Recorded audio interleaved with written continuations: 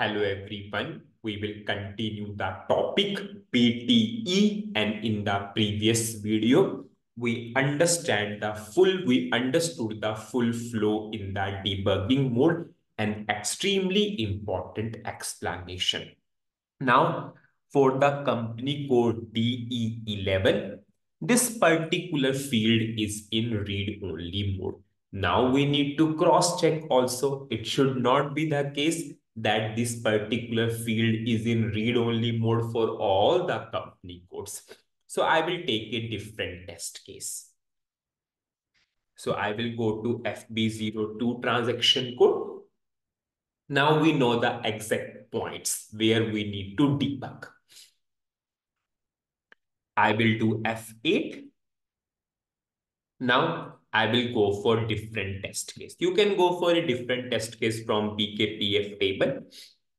Suppose now I'm taking the company code GB10, suppose. Okay. I will check in the table. Do we have this kind of test case? Yes. I will press enter. Now you can see we have this particular BTE. It is calling PC function find. Control will go inside this function module. In this function module, we have PC function read function module. Now we know the exact point also. If I will go inside this function module, we need to go to this particular subroutine function underscore determine. Now in this particular subroutine, SAP is fetching the data from which table? TPS34, and checking our product is active or not active.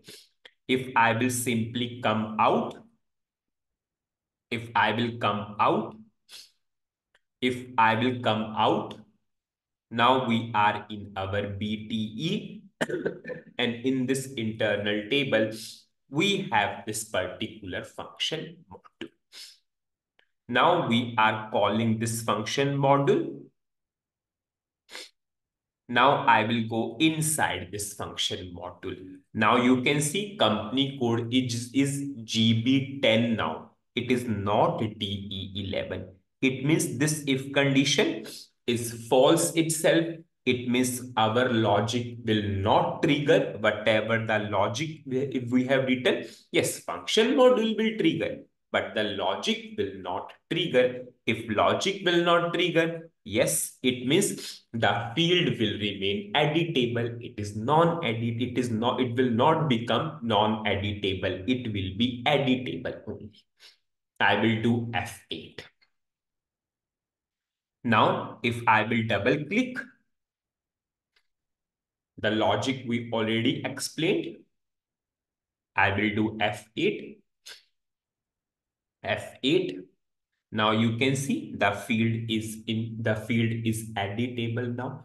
In the previous case for DE11 company code, it is non-editable. Now for this company code, it is editable. And this is some sort of project requirements itself. And we implemented using the process interface because we changed the SAP process itself. Now we will further expand this. Now, suppose if customer is saying for DE11 company code, I require this field. For other company code, I do not require this field. Now just see this particular function module. This is our function module in which we have written the logic. This is our function module. Now you can see we have one more internal table, that is T underscore no input we filled as of now. Now we have one more internal table, T underscore invisible. Invisible means it will not be there at all. Now customer is saying, okay, just make that particular column invisible if the company code is DE11. So in that case, I will firstly, I will do Control D. Now I will write T underscore invisible. I will comment this. And now I will show you both the cases. For company code DE11, this field will not be there. And for other company codes, this field will be there. I'll put a breakpoint here also. Now I will do FB02. Now I will put DE11 company code first. I will do F8. Suppose I will go for a test case for DE11 company.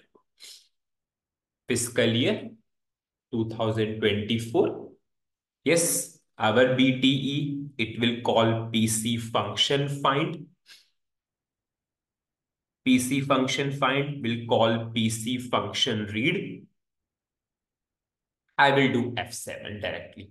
I returned to my original BT because 2 times I showed you the full process in the debugging mode. We got our function module, whatever the function module is there. Now, in this our function module itself, I put the breakpoint. I will do F8. Now, this is our logic. Now, company code is DE11. Now, it will simply put this field into invisible internal table. Now, you can see in this invisible internal table, we have this particular column SGTXT. Now, I will do F8. And you can see if I will double click on any of the record, I will do F8. Now you can see text field is itself not there. Now we will go for other case also. So I will go to FB02 transaction code. I will do F8. Now I will go for other company codes. I will go for GB10. Okay, it is already open. So I will just close that. Okay. I will do F8. F8. Now you can see we have the company code other than DE11. So this whole logic will not execute. And T underscore invisible is blank. If this is blank, now you can see if I will double click on any of the record, if I will do F8, I will do F8. Now you can see that particular field is visible. So what is the summary of this particular video? In this video, I just took another test case, means rather than other than the company code DE11, and I showed you this particular column is in editable mode.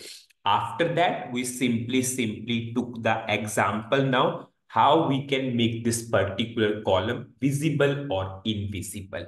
In that case, in the same function module, we have a parameter T underscore invisible.